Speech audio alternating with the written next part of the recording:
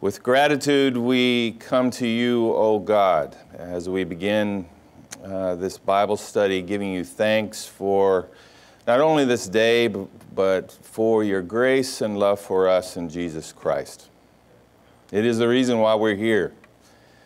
And so we pray that as we study Psalm 31 this morning together in this group, you'll open our eyes by the power of your Holy Spirit to what it means to be faithful. What it means to be faithful when times are really rough and we get down and depressed and blue. We pray this in Jesus' name. Amen. In her essay, A Journey Through Darkness, Daphne Merkin wrote of her own experience with depression. Depression, the thick black paste of it, I like that. The muck of bleakness was nothing new to me. I had done battle with it in some way or another since childhood. It is an affliction that often starts young and goes unheeded.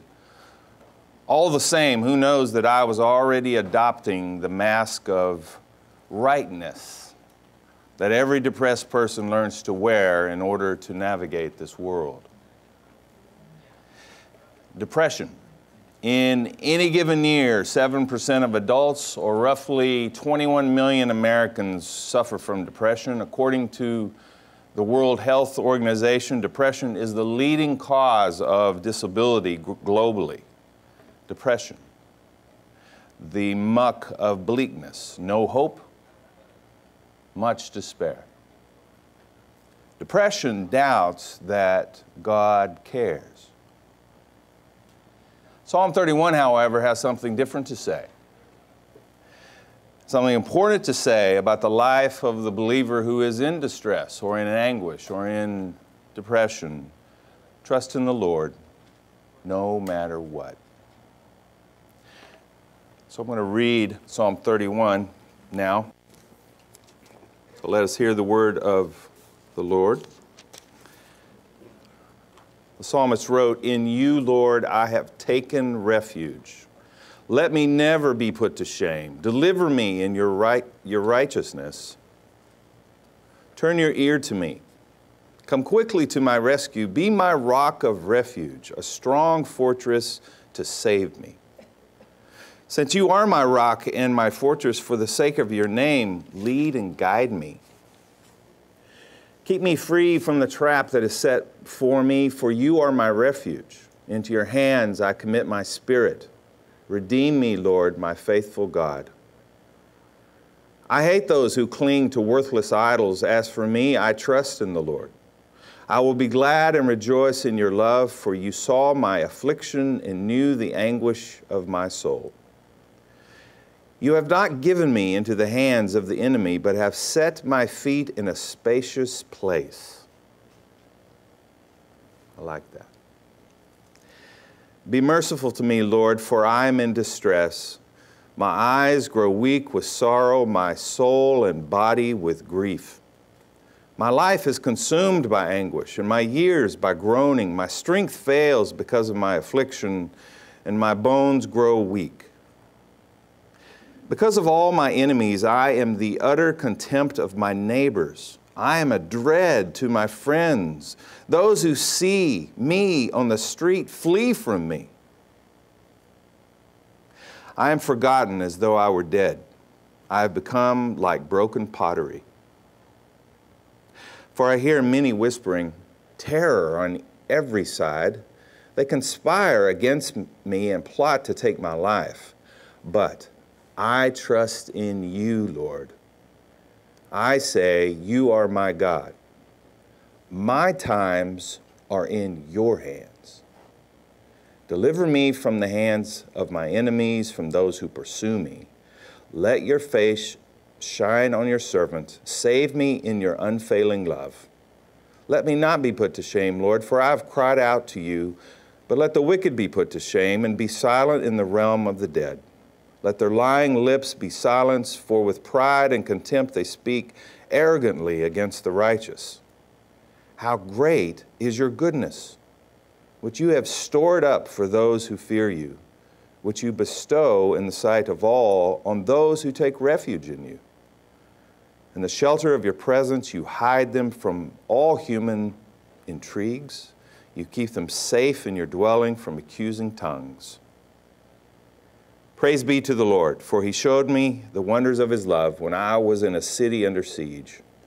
In my alarm, I said, I am cut off from your sight. Yet you heard my cry for mercy when I called to you for help. Love the Lord, all his faithful people. The Lord preserves those who are true to him, but the proud he pays back in full. Be strong and take heart, all you who hope in the Lord. This is the word of the Lord. Thanks be to God.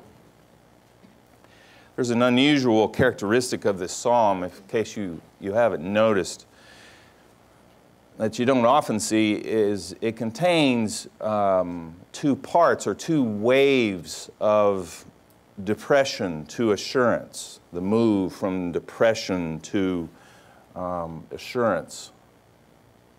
See, that's better. I changed it from last week. Notice how it all appeared? Look at verses, you see verses 1 through 8. And then verses 9 through 24. So that's the move from depression to assurance, not once, but 2 times. Psalm 31 can be described as an individual lament. Last week we looked at, it's like a nation lament. Today it's individual. This is a little more personal. Or a song of the night, as it's often referred to. We hear and see the desperate situation of the psalmist, especially in verses 9 through 18. Not only does the psalmist's depression affect him emotionally, it affects him physically and socially. So you see the descriptions using the body, parts of the body to describe how the depression has affected him. At one point, the psalmist's anguish and depression shift into complaints that his enemies are scheming to kill him. But we also see the goodness or the presence of good news. Trust in the Lord. We are reminded of God's goodness, love, and hope. There's a few points I want to make about this psalm that relate to depression. And the first one is, you can learn to live with your depression. Depression touches all people, whether we want to admit it or not. We experience it in our lives. Take, for example, Abraham Lincoln.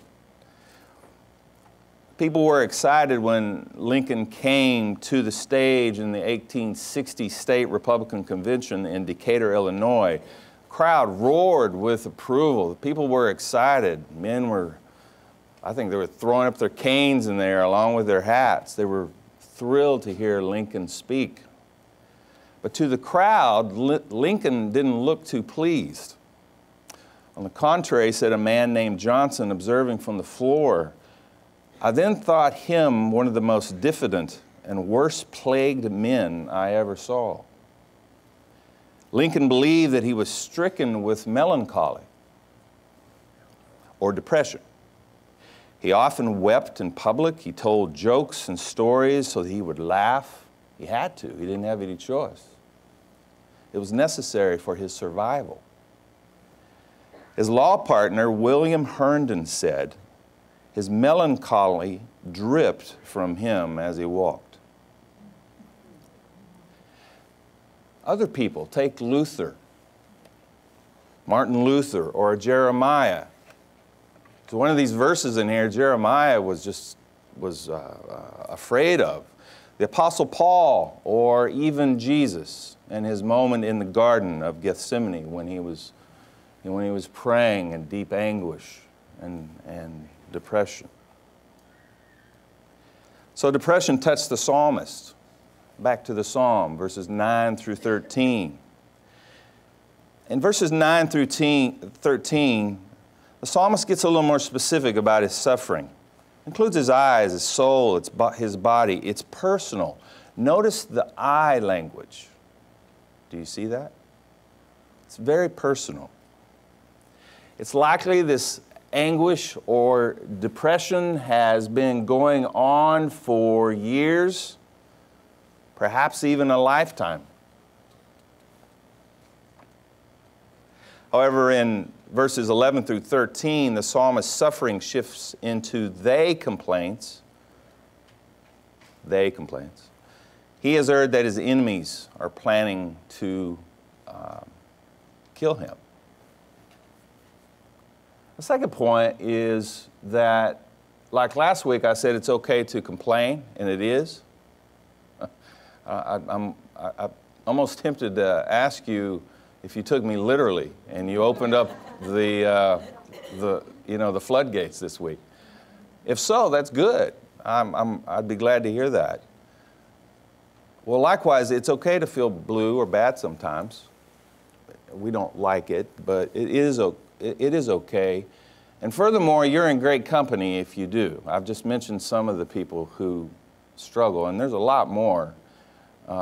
If you did your research and you discover there's a lot of famous people who struggle and suffer with depression. One comfort we can take when we're depressed is that we can find solace, we can find comfort and encouragement that we're not alone. There's a great reason why I chose, if John or Ruthie asked me to read the Psalms, is I like the emotions that are expressed in the Psalms. And they go from one end of the spectrum to the other. It's a wide spectrum. And the reminder the psalmist gives us that we're never alone when we're in these types of situations. We are not alone. So if you ever want to read the Bible from stem to stern, beginning to the end, I encourage you don't begin with Genesis, like a lot of people do. With that point in mind, begin with the Psalms. Read the Psalms first, and then go back to Genesis. And see how you read the Bible. I guarantee you it will deepen your experience. Note that in verses 14 through 15, the psalmist, there's a big shift in the psalm. He expresses his faith and begins with the conjunction but. Someone said, I don't remember who, maybe it was The Message, help me, or Peterson, Eugene, I think Peterson said this, but don't quote me on this. But is the beginning of the gospel, the conjunction, but. But I trust in you, Lord. My times are in your hands. There's a theme going through this psalm, if you notice, about the hands. The enemy's hands versus the Lord's hands. My time into your hands I commit my spirit. And we'll say more about that in a moment. Third, cultivate a perspective on your depression. We need to remember that God is our refuge. It's a reminder again and again. How many times does the psalmist talk about refuge? Many times. Many times. So in the midst of our darkest soul of the night, when the muck of bleakness sets in, and we remember when there is no light, there is a hand. There's a strong hand to guide you through your depression. That's an echo I hear in Psalm 23. Are you with me? God is our safe and secure place, our shelter. After putting himself in God's hands, the psalmist remembers that the Lord has faithfully delivered him from his enemies, and I said this when I was reading, I love this, into a broad, wide place. As if when we're in our dark place, or depression, or whatever you want to call it, it's confining. It's not a big, broad, airy, light place. And that place is a place of safety and security. So God's presence brings safety and security to the psalmist in his darkest gloom and holds him safe. Now, I've sort of mentioned this as I've gone along. There are different types of depression. You know that. And the causes are very complex. And I'm not just addressing the most serious kind of depression here. There's situational depression. I mean, for instance, when your kid goes to college, now that may be a time of joy, too. But you know, it's, I don't know, what is it? Almost October? And I'm already starting to think about it, and it's a year from now. You know, so how am I going to feel? So that's situational. There's spiritual, there's psychological, there's physiological issues. A lot of things in life can cause depression. So if you're struggling with depression, by all means, get some help. But while you're doing that, don't forget to sing this song. I think it's one of the most powerful things about the Psalms. It's all, you notice we describe them as a song of the night or a song of praise or et cetera, so on. Singing praises to God is very therapeutic. For example, and I'm not going to sing to you. Yeah. Did he really?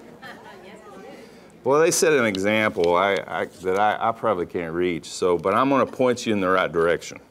You know, I looked in our red hymnal, and those of you who have read it longer than I have, I looked for this hymn and I didn't see it, so I was desperate to grab it, so I grabbed the blue one, or the new one, which is not really the new one, but there's a balm in Gilead. There's a balm in Gilead to make the wounded whole. There's a balm in Gilead to heal the sin-sick soul. Sometimes I feel discouraged and think my work's in vain, but then the Holy Spirit revives my soul again. That's what the balm in Gilead is all about. That's what this hymn is all about. The power of the Holy Spirit in our lives that does revive our souls. Don't ever feel discouraged, for Jesus is your friend, and if you lack for knowledge, he'll not refuse to lend. And if you cannot preach like Peter, if you cannot pray like Paul, you can tell the love of Jesus and say he died for all. The balm of Gilead, the Holy Spirit, renews us, revives us when we're down on ourselves, when we feel like failures, when we feel like the world's falling apart, when all around us, when we feel alone, and we don't meet someone's expectations or we let someone down. The Holy Spirit gives us hope. And Christ sings this song with us and lifts us out of the darkness and gloom of our depression into the light of his love. Let us pray.